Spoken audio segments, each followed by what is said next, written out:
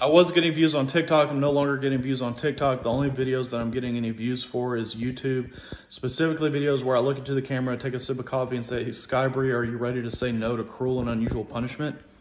So what I believe is that the elites of this world have determined what I have to say that benefits themselves. Somehow they're well versed enough on all of it to say, I understand what that means. And so they're getting a little bit of a benefit there to say, oh, okay, so I don't have to worry about cruel and unusual punishment so much.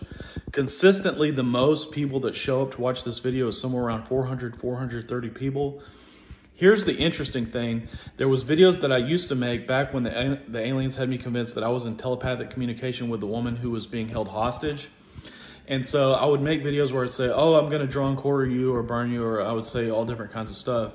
And consistently around 400 to 430 people would show up to watch that. So here's the thing. I believe it's the most powerful people in the world, and they're just watching things that concerns themselves.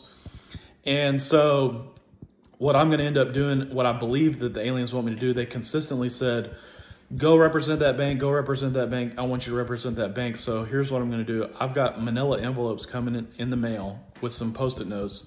And so I'm going to print up the summary, the one that you see on the bottom of this email or wherever you see it on my Facebook page, Tanner Ross Gregory.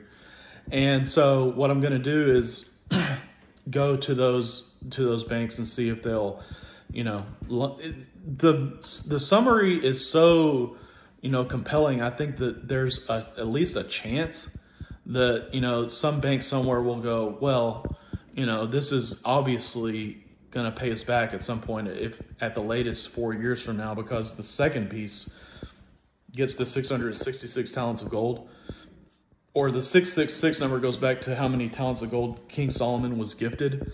And so I think that it may have something to do with the second beast, you know, being 4 years before I can get the 1.5 billion or whatever. The aliens told me to forsake them and basically just take their money and give it to myself. Which, I mean, by forsaking them, I think what they're saying is like, well, you're a dictator, you're doing martial law, so it's a little bit unruly what you're doing here. But at the same time, I think that, well, so, and then so they go, you know, that's supposed to be my resurrection. And then around that time, they had me anoint my head with oil. I didn't even know what anointing my head with oil meant.